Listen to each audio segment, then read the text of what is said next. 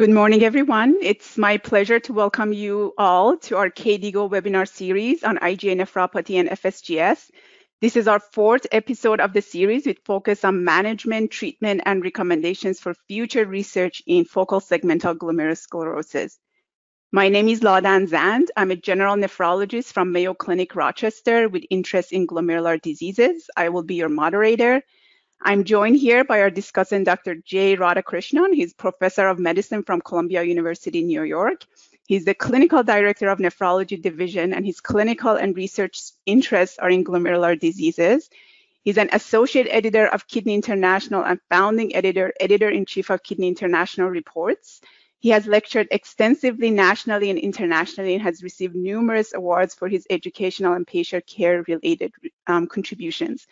He'll be talking to us about management and treatment recommendation in FSGS and future research in this area. First, we'll listen to the recording of the talk by Dr. Radhakrishnan. You can enter your question through the chat function during the talk. After the presentation, we should have about 15 to 20 minutes of time to review these questions and have them answered for you. We will now listen to the talk.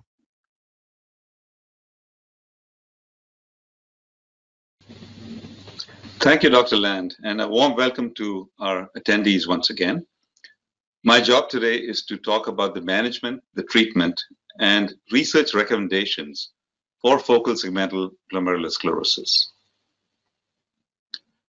These are my disclosures. So I will use two cases which will springboard this discussion. The first patient is a Caucasian woman in her 30s, and she developed an abrupt onset of full nephrotic syndrome. Her proteinuria was 13 grams per day, and her initial biopsy showed minimal change disease, for which she was given oral prednisone.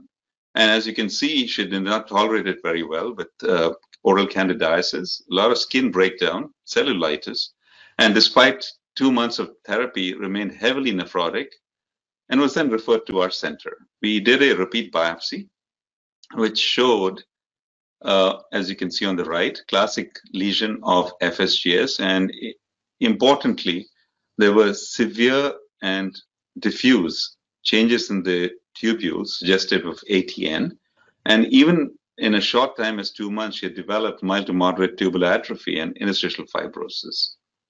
So the question is, what is the basis of her FSGS and how would you manage her? The second patient is quite different. She's also in her 30s. Back in 2008, she was noted to have proteinuria and microhematuria during a routine exam. At that time, she was normotensive. There was no family history of kidney disease, and her kidney function was normal. Her serum albumin 2 was normal. And at that time, she had only 351 milligrams of protein with some red cells in her urine. Then she came to a nephrology clinic 5 years later, and you can see that at this time she had delivered a child, and her kidney function was worse with a creatinine of 1.41. Her serum albumin had dropped a little bit to 3.1, and now she had nephrotic range proteinuria, at which time she was started on an ACE inhibitor, and a kidney biopsy was performed. And in this case, she had focal global sclerosis. 2 glomeruli showed focal segmental sclerosis, you can see here. And she had non-specific immunofluorescent changes. And importantly, she had 40% foot process effacement, as compared to the previous patient who had 100% foot process effacement on the kidney biopsy. So what is the reason for her FSGS and how would you manage her? These two cases will form the objectives of this talk, which is to review the initial treatment of primary FSGS and how do we manage steroid-resistant primary FSGS, approaching the relapse, and what's ahead in FSGS treatment. And the essential point to note is that we need to understand fully, as best as possible, what's behind FSGS. So this is the KDIGO classification. You can see on one end we have primary FSGS. Patients present with the full nephrotic syndrome with low albumin. The onset is quite sudden, and there is diffuse foot process effacement, typically on the kidney biopsy. And these patients would be amenable to therapy, as opposed to the most common form, which we call secondary FSGS. And unfortunately, there are three completely distinct etiologies hidden in this category. So viral FSGS, as typified by HIV or even COVID-19 associated nephropathy, is one example. And that's quite different from, say, the adaptive FSGS, where because of a mismatch between size of the glomeruli and a number of glomeruli and the requirements of what the glomeruli need, we have hyperfiltration. And there is typically segmental food process effacement, and you may have proteinuria without the full nephrotic syndrome. And then in the middle here is genetic FSGS, and this could be familial, syndromic, or sporadic. And we have lumped one group where we are not clear of what the underlying cause is, and we call this undetermined cause, where these patients may have segmental food process effacement. They may have proteinuria without the nephrotic syndrome, and there's no evidence of a secondary cause. So why is this important? So this is an approach that the KDIGO formulated. So if you have the full nephrotic syndrome, and it's defined by a low serum albumin below 30 in the presence of nephrotic range proteinuria. So both of these entities need to be present. Edema is not that important. And if you have electron microscopy, diffuse food process effacement is helpful in categorizing these patients. So these patients should be considered for treatment with immunosuppression. And if there's no response, then one could consider genetic testing before escalating therapy in the form of additional immunosuppressive agents. If the patient does not have the full nephrotic syndrome, so you can have one of two situations. They're either nephrotic range proteinuria, but do not have low serum albumin, or they could have subnephrotic proteinuria. Then these patients should be carefully evaluated for secondary causes. And at least in our center, we do genetic screening in such patients. And these are not candidates for immunosuppression, but just supportive therapy. And on monitoring, if patients develop typical phenotype of primary FSGS, one could consider immunosuppressive therapy in such a situation. So the cornerstone of conservative therapy, as we all know, is RAS blockade, salt restriction, and optimizing blood pressure control. The key aspect of management is that the lower the proteinuria, the better the prognosis. And of course, we strive for complete remission where the levels of urine protein drop to below 0.3. But that's not sometimes possible, and quite frequently, in fact, especially with primary FSGS, it may not be possible. So one is equally happy if they go into what we call partial remission. And there's a definition that's being used until recently of conventional partial remission. And we'll talk about the modified definition further down. And these are patients who drop down to levels between 0.3 to 3.5 grams of proteinuria. And they need to document a greater than 50% decline from baseline. And if patients do respond either completely or partially, a relapse is defined as proteinuria going above a nephrotic range, 3.5, after complete remission, or an increase by 50% if you've achieved partial remission. So when we come to the categories of FSGS and how do we manage them, for secondary, the underlying process should be managed as far as possible. And these patients are typically not candidates for immunosuppression. And the same goes for FSGS of undetermined cause. Once again, conservative therapy and a very careful look for secondary causes and treatment of these causes if found subsequently. The treatment for primary FSGS is still high-dose corticosteroids, and these are considered first line, unless there's a contraindication. So the dose is given, a high dose is given for up to 16 weeks or until a remission is achieved, whichever is earlier. We call patients as being steroid resistant when they're persistent proteinuria above nephrotic range, or there's less than 50% reduction. despite high doses of prednisone, defined as 1 milligram per kilo per day, or 2 milligram per kilo every other day for at least 16 weeks. At month 6, if you have not had a response, we call these patients as having corticosteroid resistance. If you do respond and you relapse within 2 weeks, we essentially call them as being corticosteroid dependent.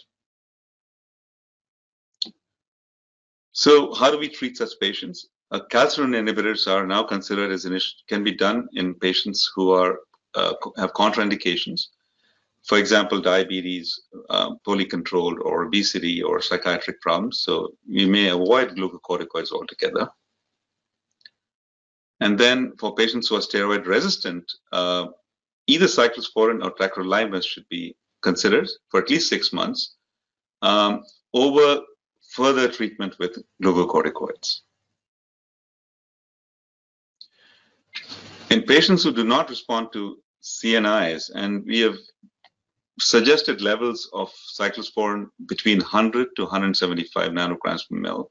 And if you're using tacrolimus, it's between 5 to 10 nanograms per mil for at least 4 to 6 months. So if you've not achieved a response by this time, we call patients having CNI resistance.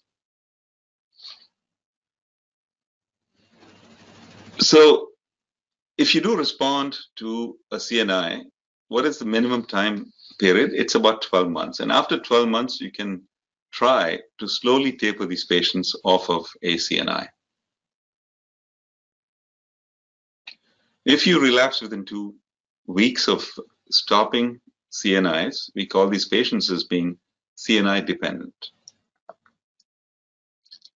So what if you fail both steroids and CNI?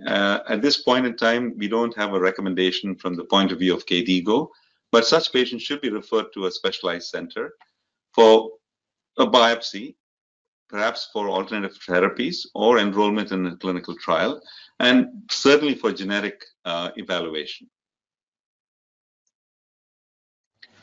So what happened with patient 1? Patient 1 fits criteria for primary FSGS. She had full-blown nephrotic syndrome, 100% food process effacement, a very low serum albumin, and did not respond to corticosteroids. In fact, she had major side effects from corticosteroids. So this is what happened. We tried to give her cyclosporin, with which she went immediately into AKI. It had to be stopped within 2 weeks. Rituximab was tried next. She failed again, and unfortunately, within 2 years of onset, she went on to need dialysis. After which a living donor transplant was done.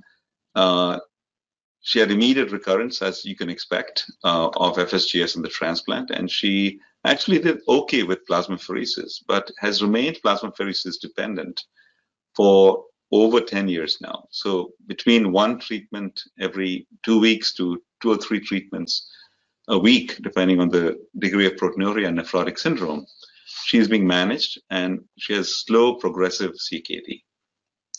We'll talk about patient 2 subsequently, but let's talk about research recommendations that the KDIGO made. There's a clear need for predictive biomarkers in primary FSGS, since none of the biomarkers have really been completely reliable as being associated with primary FSGS. We do need several RCTs, not other than novel therapies that we'll discuss, but how long should we use glucocorticoids? There's been no real RCT in that area. Should steroids be used in combination with CNIs, or can they be used as monotherapy? What is the optimal duration of CNIs? And then what's the role of plasmapheresis or LDL apheresis in the setting of native FSGS? So all these are questions that could be answered in clinical trials. But what I'd like to talk about is precision medicine, and how can we help patients with FSGS using this novel methods of detection and subsequently therapy. In terms of what is the etiology of FSGS, how can we predict responses to a certain form of therapy, and what is the prognosis in a given patient? So let's talk about genetics first. And clearly there are over 60 monogenic disorders associated with FSGS, and it's growing. The question is, how and when should we detect or look for genetic disorders? And it's really a function of age. The younger you are, the chance of getting a genetic diagnosis is much higher. But even at the age of 17, and this is a very early study, but using just a 27 gene panel, we're now using almost a 400 gene panel to look for most of the monogenic disorders. And it's likely that it's going to be increasing in number, the number of people who have genetic causes of FSGS. But this should be considered in patients, especially if you're steroid refractory. So the KDIGO said genetic testing may be beneficial for selected patients, and these patients should be referred for centers that have the capacity to not only test, but also provide genetic counseling. And who are these patients? Clearly, if you have a very strong family history and features of a syndromic disease, or there's something about this patient that doesn't fit a particular a phenotype. Clearly, if you're considering escalating immunosuppression, genetic testing should be considered. And we are also very particular that patients who do have a genetic positive test, their donor should be evaluated before being considered as cleared for donation. There's a controversy about ApoL1 in the setting of donor testing, and that study is ongoing right now. And of course, prenatal diagnosis, this is very important. And now we have the capacity to do pre-implantation genetic testing to select embryos that do not carry the pathogenic variant. So patient 2 was interesting. Remember, she had very mild disease, which progressed over 5 years to a nephrotic range proteinuria and progressive CKD. So in her case, we, instead of immunosuppression, we actually proceeded to do genetic testing. And not unsurprisingly, and this is in the absence of family history, is that she had a collagen 4 pathogenic variant. Okay, so this completely changes the way we would treat her, because there's clearly no role for immunosuppression. And she could be enrolled in a clinical trial that does not use immunosuppression. So a few words on genetic testing and FSGS. So this is our study that we published in the New England Journal several years ago in a large group of patients with both CKD and ESRD. These are basically unselected. And the hit rate was about 10%. And you can see the single most important genetic diagnosis was a collagenopathy, especially when you look at patients who had phenotype of any glomerular disease. So, and this is not children, but in adults and children. So it's very important to consider genetic testing when you have CKD of unknown etiology, or especially FSGS that is steroid refractory.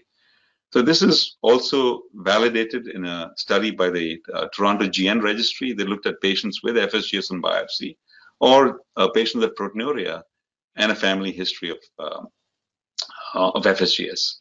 And you can see once again, the collagenopathies were the single most prevalent diagnosis, even above the podocyte genes, which are the second obviously common diagnoses. And also the K-cut genes were represented in this group, which represents the hyperfiltration form of FSGS.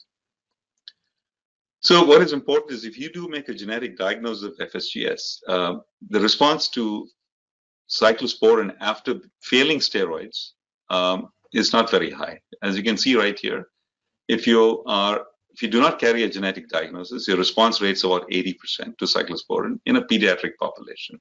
And if you do carry a genetic diagnosis, it's as low as 17%, even lower with the congenital nephrotic syndrome patients. So what we are doing at Columbia, and we have a pilot study that we are actually preparing the manuscript, is we look at the kidney biopsy once the diagnosis is made. The patient is referred to the study team to assess eligibility. We do a genetic counseling, draw a sample, and the hope is to achieve a genetic result in 2 weeks. So this is the first set of patients. You can see there are 10 patients. It took us on an average to complete genetic sequencing of about 2 weeks, and results were delivered within 3 weeks. And you can see that the diagnosis was changed when we had a positive genetic variant associated with FSGS. And it did lead to management change in that immunosuppression was stopped. And in fact, one patient was referred for a clinical trial with sparsentan. So early diagnosis is crucial in such patients because you can avoid immunosuppression and then target them to appropriate therapies in terms of clinical trials if they're eligible.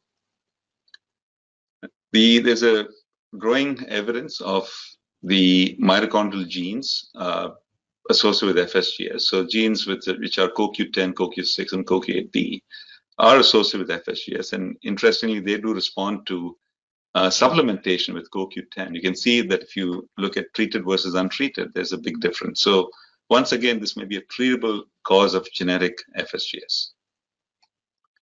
So going one step further, the Neptune network is looking at multiple omics as a method of classifying patients with FSGS and other podocytopathies. And the idea is to use multiple methods of analyzing such patients, not only the biopsy, but genotyping them, looking at serum and urine proteomics and metabolomics.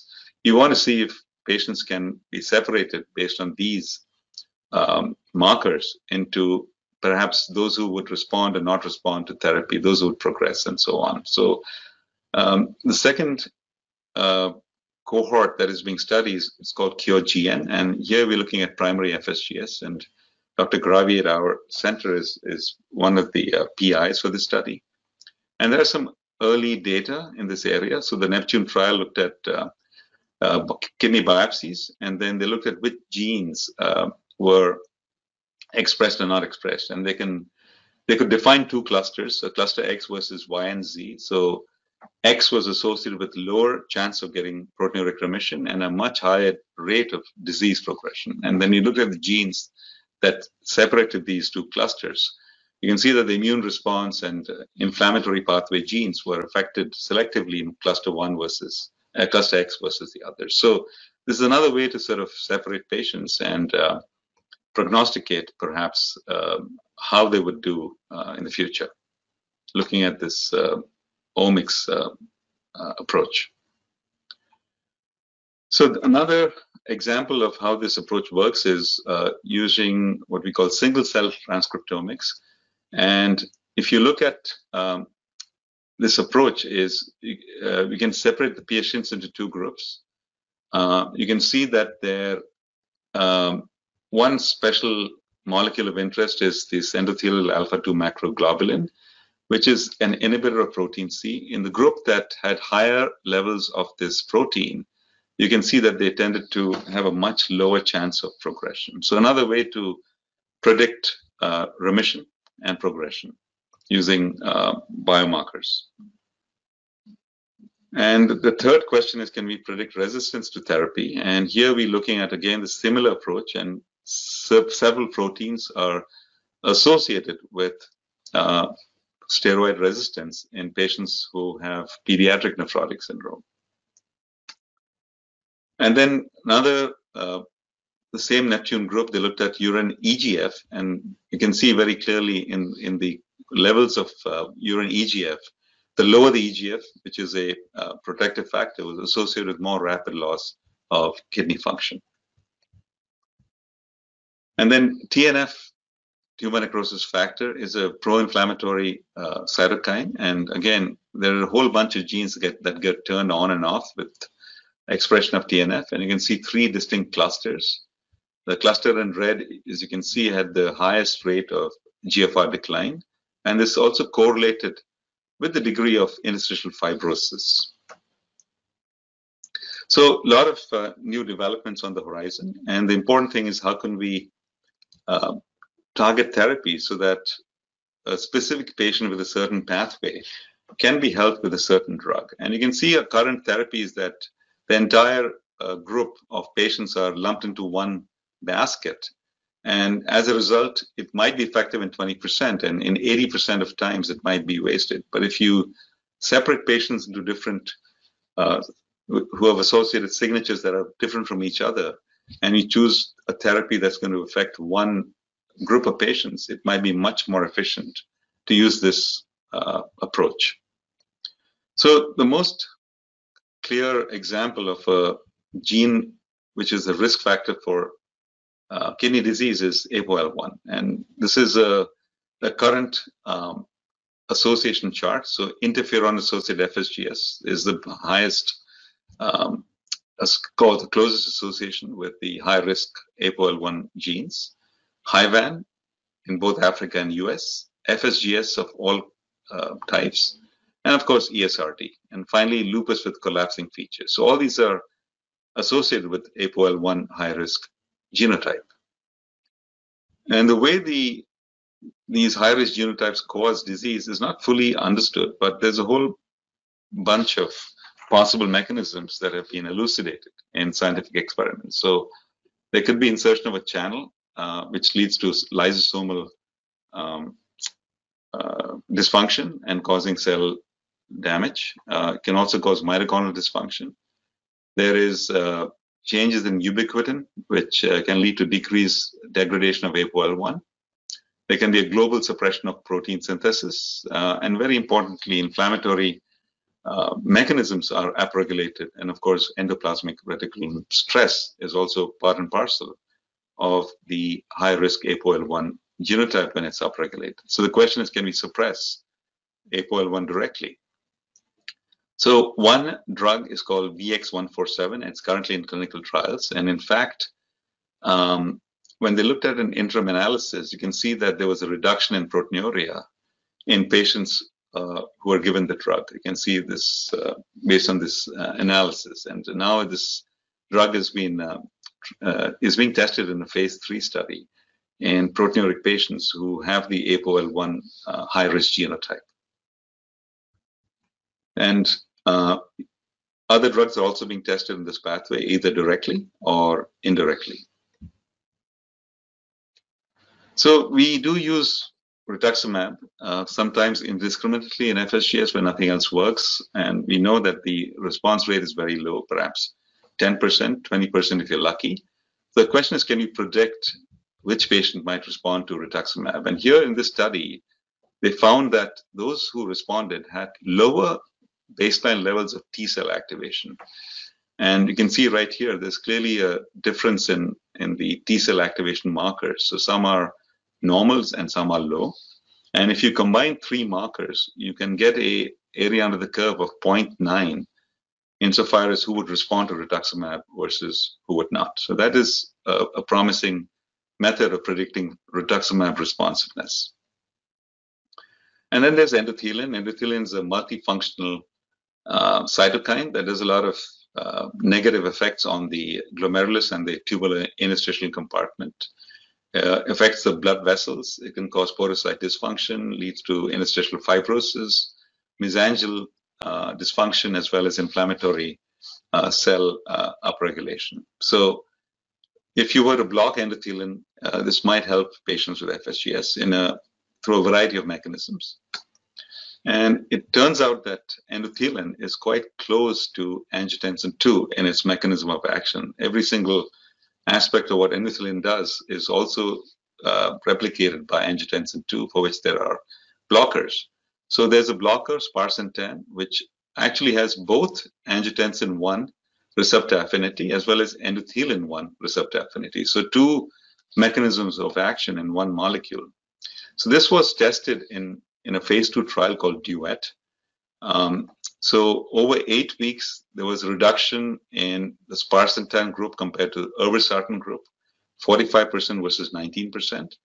And this is the new FSGS endpoint. It's 40% reduction and less than 1.5 grams per gram of proteinuria. So if you combine these two, we call this the FPRE, or focal segmental glomerulosclerosis partial remission endpoint. And this is now what's being used in clinical trials.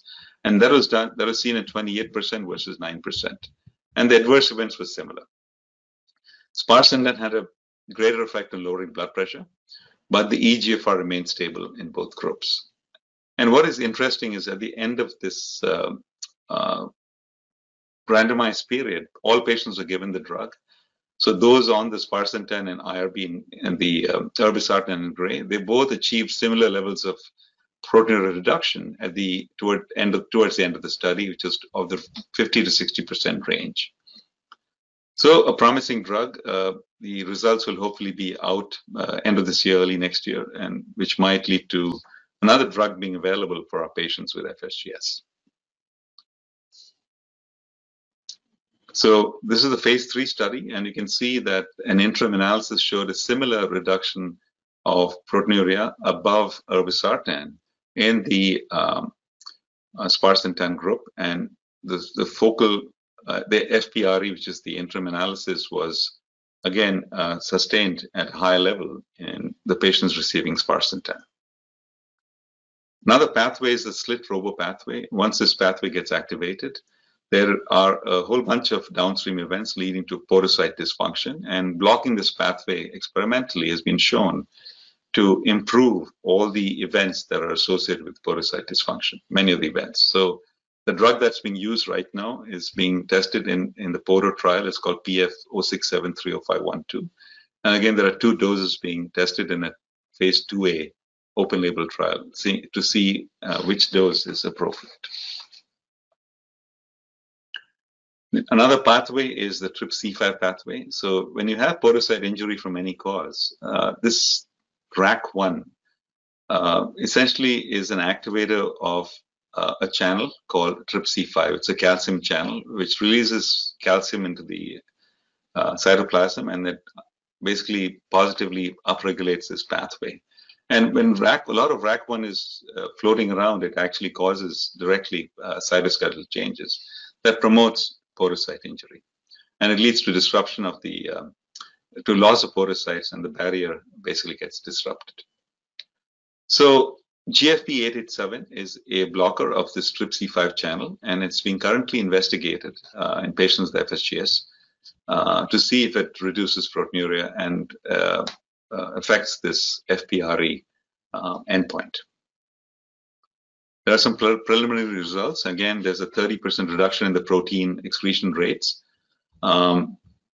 So you can see that 90% of patients who are treated with the drug versus 57% of placebo reduced proteinuria, and in fact, patients who are treated with placebo increased proteinuria.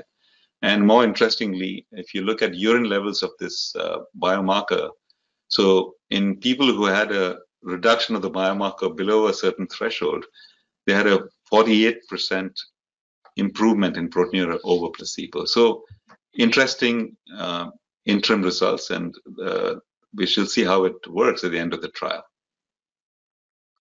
And then finally, there's always a question of SGLT2 inhibitors. So you look at the DAPA CKD trial, there were about 100 patients with biopsy-proven FSGS, and looking at the primary composite endpoint, which is GFR decline of more than 50%, ESKD, or death from any cause, there was no difference in the 2 groups with respect to this primary endpoint. But despite an acute reduction of GFR as expected in the DAPA group, the decline of GFR over the study period was much less in the patients who were treated with DAPA compared to placebo, with a difference of about 2, which was close to statistical significance. Did not quite reach there, but there was a signal. And what is important is that if you look at reduction of proteinuria, you can see that patients in DAPA on blue seem to have a much more reduction in proteinuria. And this reduction in proteinuria was actually correlated with a less steeper slope of decline in eGFR. So there may be a role for DAPA or other SGLT2 inhibitors in patients with FSGS if you can document a lowering of proteinuria in these patients. But at least in the analysis, the a priori analysis, there was technically no difference in the level of eGFR decline. So the last question is the role of apheresis in native kidney FSGS, and this was a collection of patients that were gathered between 1997 and 2020. with refractory idiopathic or primary FSGS.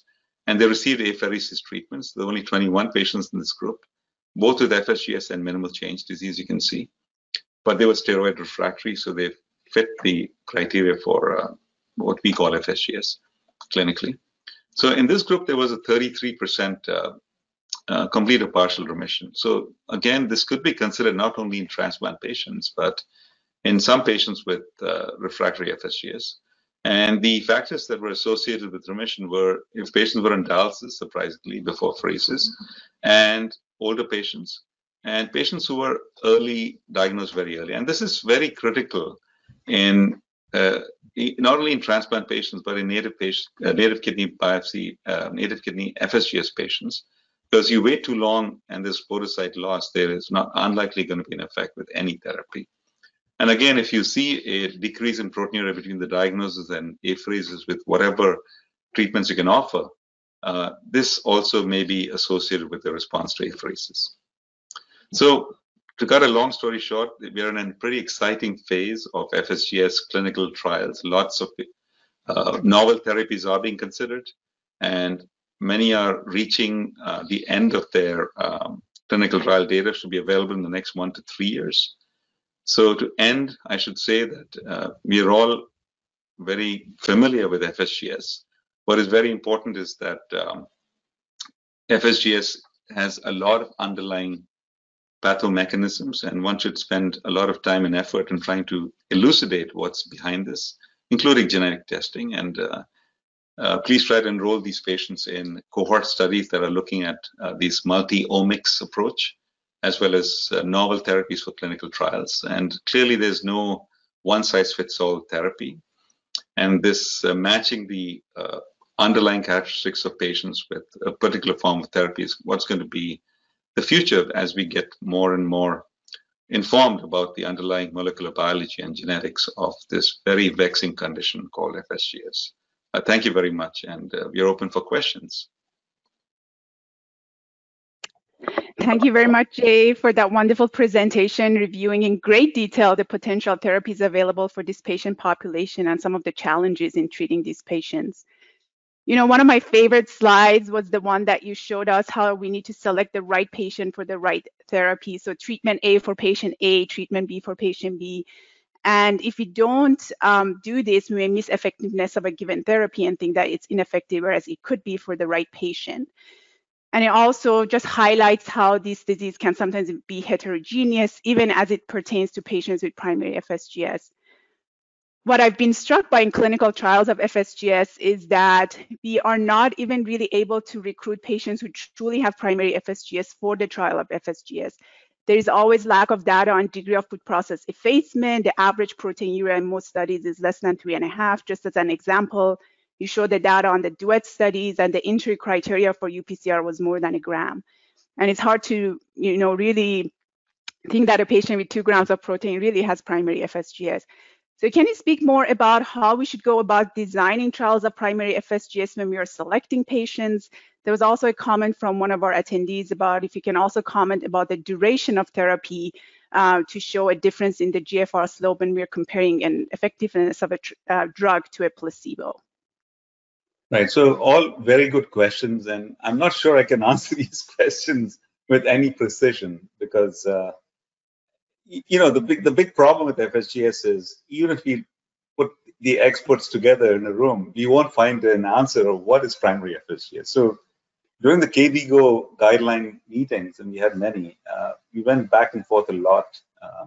So I think the unifying theme is that the lower the albumin, and if people have truly a lot of food process replacement, it's likely going to be permeability factor related. But unfortunately, it's hypothesis because we don't know what this permeability factor is. So I'm going to say one bright light on the horizon is that I just accepted a paper in KI Reports, which looks at a in vitro system. So you take patients who are getting plasmapheresis and layer their serum onto a plate with the primary podocyte culture. You can see a very sort of dramatic change in the phenotype of these podocytes. The actin filaments gets disorganized, and there's a lot of reactive oxygen species production. So this may be one way to know at least that which patient has a permeability factor and which does not. So these patients, as you know, are very difficult to treat at times, and there may be a completely different set of treatments, including this apheresis that we saw, until we know what this factor is, right? So that's one short answer. But the important thing is that when you look at prognosis, it's really proteinuria. So if you cannot control proteinuria, there is going to be progression. So no matter what the underlying cause of FSGS is.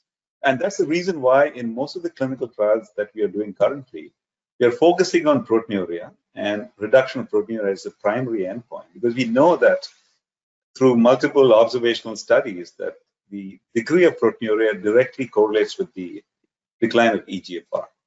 So the optimal duration right now is there's good news, because we have something called the eGFR slope, where even a change of slope of 1 ml per year is enough to predict a adverse outcome many years downstream. So we don't need the trials that are at 5 or 10 years in duration where the progression is slow, but we can document just a change of, say, 1 ml per year between treatment and placebo. You have a study that's powered enough to sort of give us an idea of how good or bad patients can do. So that's a very good new development, and this new definition of partial remission for FSGS also shortens the duration, because in 6 months you can tell if this FPRE endpoint is achieved, and that's going to translate very well to a longer term ESKD or doubling of creatinine endpoint, which we cannot run trials if we would use those endpoints. Sure, absolutely. To try to get to an endpoint that predicts progression to end stage, certainly helpful. You alluded, obviously, the holy grail of primary FSGS is knowing what is that permeability factor, because obviously if you could detect it, you can select patients better. So one of our attendees asked that, are there any updates in the realm of permeability factor that could be causing this podocytopathy? So we're hoping with these Neptune and other studies that we can get you an answer, but there's nothing yet on the horizon that's promising, unfortunately. Yeah. We have several questions as it pertains to treatment of patients with steroid-resistant nephrotic syndrome. So would you use tacrolimus instead of cyclosporine? Do you use them interchangeably? And also, if you did use calcineurin inhibitor and your patients perhaps responded partially or did not respond as well, would you consider adding additional therapies such as mycophenolate mofetil or Actar gel? Right. So one big problem with FSGS is that if you do not respond to initial treatment, the chance of responding later on is not very high. And that's unfortunately the case. But the way I look at FSGS now is that you do not want to torture your patients with prolonged steroid therapy if they're facing side effects. And within a month or two, you'll know if there's at least a trend towards improvement with corticosteroids. And if that's not happening and the patient's experiencing side effects, I go straight away to CNIs. There's really no difference, at least in my opinion, between tacrolimus and cyclosporin. One should look at side effects to see which drug you choose. So perhaps in women, you might choose tacrolimus, but in a patient who has pre-diabetes, you might choose cyclosporin. So this is some features of each of these side effects that these drugs have that might help you to choose one over the other. But there's really no difference in the MOA and mechanism of action and effect on proteinuria between the CNIs. Now, in terms of add-on therapies, generally beyond a CNI, at least at our center, we enroll patients in clinical trials. And I think that should be the focus going forward. And if you do not have access to clinical trials, it's very difficult to say what is the next best therapy. And we've tried this, we've tried that, but even at our center, if the patient's not eligible for a clinical trial, it's very tough to say which is the best drug for this patient. So a lot of times, what I look at the serum albumin, if it's not very low and it's above 3, for example, I'm not going to be pushing too hard on immunosuppression, because the chance that this is going to be a immune-mediated or permeability factor-mediated FSGS is very, very low. So I would go more towards proteinuria reduction strategies, including perhaps the use of SGLT2 inhibitors, combining an MRA, mineralocorticoid receptor antagonist, with an ARB, and those kind of approaches, rather than adding on therapies. And I would Most, always make sure that they do not have an underlying pathogenic genetic variant. Absolutely. So genetic testing, obviously, in a patient who's not responding is essential, and also enrolling patients in clinical trial is really the way to go. And I would like to add a shameless plug here that we do have an ongoing trial using obinutuzumab as a potential drug for these patients who are resistant to treatment that's currently enrolling patients. Along those lines that you mentioned, the calcineurin inhibitor, what if your patient does respond to calcineurin inhibitor? How long, you alluded to that a little bit in your talk, but if you could talk some more, how long would you keep the patient? What would be the next step for a patient who's responding, but now is dependent on the calcineurin inhibitor? So now this has become a potentially, a decade or 2 decade long therapy, because once you document CNI dependence, the way I do this is I use the lowest possible dose of CNI, and I don't care too much about levels in that situation, because once I start lowering the dose of CNI, levels drop to 1, 2, or 3. But whatever it takes to keep them subnephrotic. I don't aim for partial remission in these patients, because you're going to need a very high dose of CNI to keep them there. And then on top of that, I use these proteinuria reduction strategies. And I've had patients who've been on this for 20 years and with the relatively intact, GFRs. But it's the most important, obviously, downside is to make sure that their kidneys are not being damaged with this drug. And do you ever consider switching these patients to rituximab therapy, the ones that are calcineurin dependent, as a way of sparing them the CNI? Right. So that's a very important question. The only people I use rituximab are people who have responded to some therapies in the past, even with partial remission. So in an effort to get them off CNIs, I have also used obinutuzumab with pretty good effects. They have a big flare while on a CNI, and we use a CD20 blocker, and it brings them down to their previous level of remission, and then you try to keep them on the lowest possible dose of a CNI in that situation. And sometimes you can get them off the CNI as well with a drug like rituximab or obinutuzumab. Very good. And you noted that the most common single gene mutation that accounts for genetic FSGS are these collagenopathies. So do you see changes of basement membrane changes on EM? And one of the attendees specifically wanted to know if that case 2 that you showed, if there were basement membrane changes that would give you hints that potentially there may be a collagenopathy. Right. So this has been a big point of discussion amongst pathologists. Many pathologists say, look, if you go back and look carefully, you'll find the very subtle basement membrane changes that suggest Alports in patients with a subsequently diagnosed collagenopathy. In this patient, we did not actually. So, and that's the thing with this group of disorders. You don't always see the classic changes of Alports. Yeah, and that's the key that makes it harder, right? That you don't see those GBM changes always, but you just have to have a high suspicion that still could be a collagenopathy.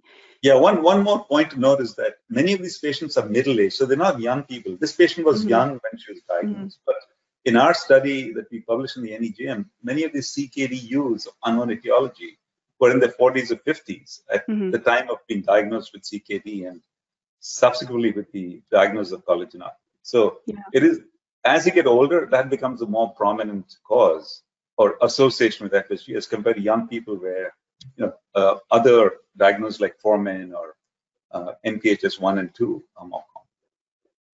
Yes, absolutely. And you also showed some data on use of SGLT2 inhibitors in FSGS that it could potentially be beneficial. There's definitely a trend towards significance that there are benefits slowing down the progression, but perhaps numbers were too small. Do you have any experience or thoughts on use of a GLP-1 agonist to treat patients who have FSGS, especially in obese patients that may have obesity-related FSGS? No, it's a great question. So just to come back to the SGLT2 so I think people who have the so-called non-permeability factor FSGS probably have a better response in terms of proteinuria reduction with SGLT2 inhibitors. And it's worth a try. It's very expensive. It really adds on to the cost. But whatever it takes to lower proteinuria is the theme with FSGS. Now, with the other group, which is the GLP-1 agonists, the data on proteinuria is not that good, just like with SGLT2s. We don't have any data on FSGS. But with CKD, non-diabetic CKD, you don't know yet. But with diabetic CKD, there is some proteinuria reduction. There's clearly a trend towards maintaining the eGFR compared to placebo and standard of care. But I think the biggest bang for the buck is to reduce weight in people who have the adaptive form of FSGS, and that's really been shown that weight reduction clearly has a direct effect on reducing proteinuria as well as slowing the progression of these lesions. Mm-hmm. And there are a few other questions about other kind of protein reducing modalities. So what are your thoughts on use of sparsentan for patients? Which population or when would you consider its use? So we cannot use sparsentan outside of a clinical trial. The clinical trial is closed, and I'm happy to see that the results are going to be available very, very soon. But again, it comes to the same central point of whatever it takes to reduce proteinuria. So if you have someone on an ARB who's still heavily proteinuric, if the drug gets approved, this might be another way to further lower the proteinuria, because you can see the difference in proteinuria reduction over and above a dose of ARB. So those are all going to be dependent on the results of the clinical trial that's ongoing right now. Yeah, and another drug that has been asked from our audience is mineralocorticoid receptor antagonist.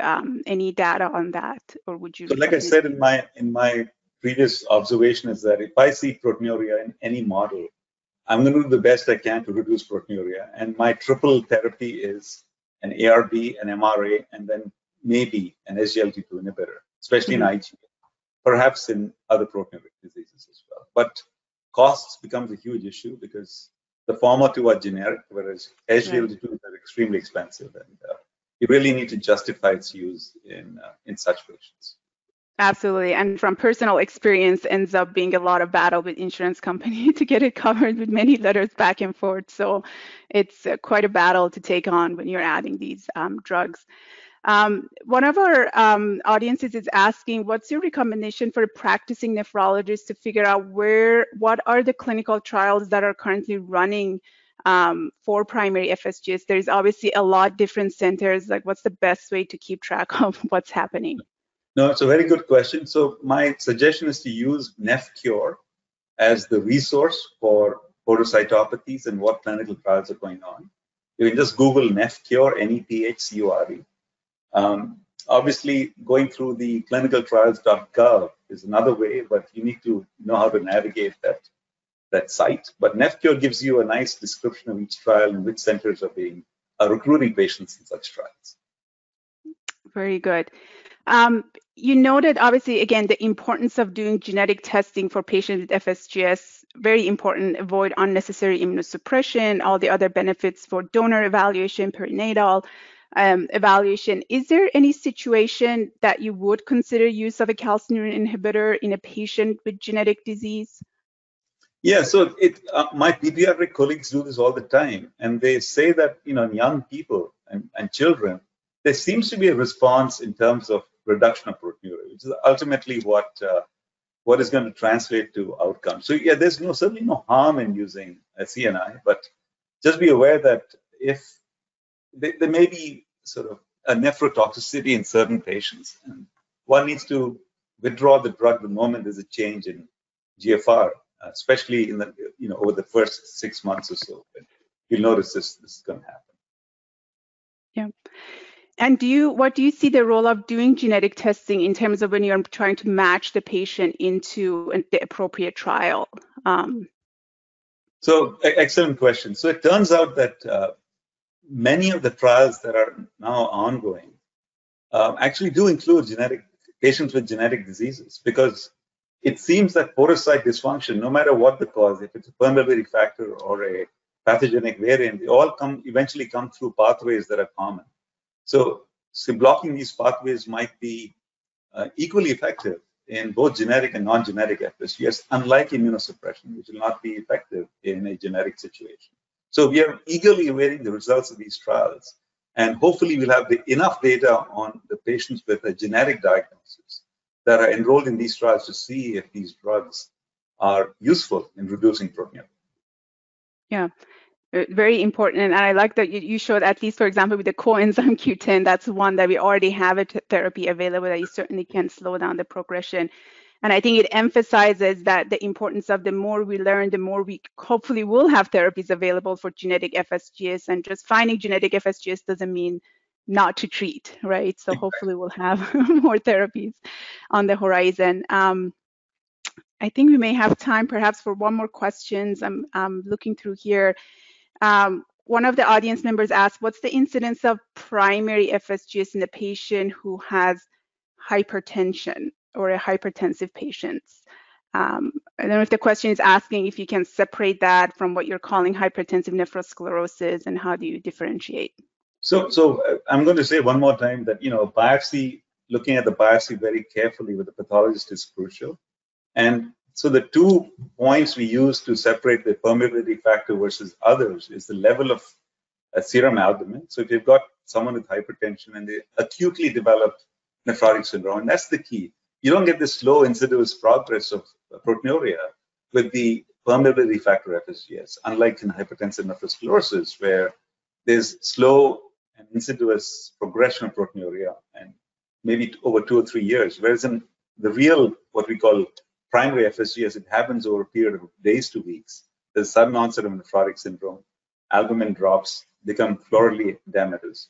So that's one way to separate the two. And on the EM, if you see a lot of food process effacement, 90, 100%, that's more towards the primary podocytopathy versus hypertensive nephrosclerosis. And that's a very important way to differentiate. Because I've seen patients who are treated with precisely that, the former diagnosis of secondary FSGS, where they don't have hypoalbuminemia, their proteinuria, although nephrotic, has been going on for years, and the kidney biopsy shows signs of vascular disease and limited food process effacement. These patients should not be treated with corticosteroids or any immunosuppression. Yeah, absolutely. And the final question that we have time for. So obviously know that in order to make the diagnosis that you're resistant to steroid, the standard kind of term is that you have to be on 16 weeks of high dose steroids.